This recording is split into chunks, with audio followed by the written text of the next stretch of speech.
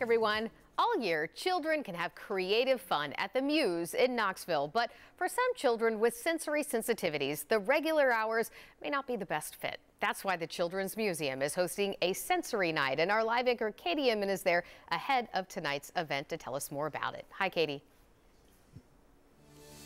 Yeah, hey Brittany, we've been having a lot of fun at the MUSE so far this half hour, and it's been great because we've had it to ourselves before the sensory night starts in just a few minutes here. It kicks off at 4:30. That's why we're hanging out in the classroom area right now, because the families who are coming that may have children who need those special sensory accommodations, we don't want to be something that might freak them out or anything like that. So we are in this space, and I'm here with Melina Pierce, who is with the MUSE. Melina, why is it so important for the MUSE to host something like a sensory night? Yeah, so it's really important for MUSE to meet families where they're at and really offer an opportunity to have a comfortable and welcoming environment that they can come in and play and explore the STEAM world and all the explorations of our exhibits, and really play in our make space and all kinds of stuff like that. Offer that environment that's not really provided to them a lot of the times. And sort of explain a little bit about what that environment is going to look like tonight whenever the sensory night happens. Absolutely. So we're going to be dimming our light. It's going to have a lot less sound than we usually do, and also limiting the amount of people that we welcome into our doors,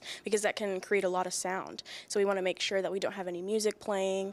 Any exhibits that make sound are going to be dimmed down. They're going to have, staff that's prepared for anything that can happen.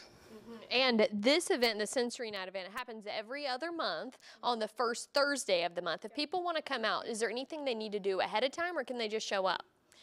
So we are asking that families pre-register online at themuseknoxville.org. And so our next one is going to be on March 7th, 4:30 to 6:30. So go ahead and hop online and pre-register if you didn't make it this time. But we are asking that you pre-register so we can reach out and make sure you have the accommodations you need. Perfect. Thank you so much, Melina. And it's a free event too, which is awesome and a great way for accessibility for families. Brittany, I'm going to go ahead and send things back over to you, but I will tell you, I say all the time that I feel like my job is a field trip. Today, I truly feel like I'm on a field trip, and it's so much fun. It looks so fun. I'm a little bit jealous, that's for sure. All right, thanks so much, Katie.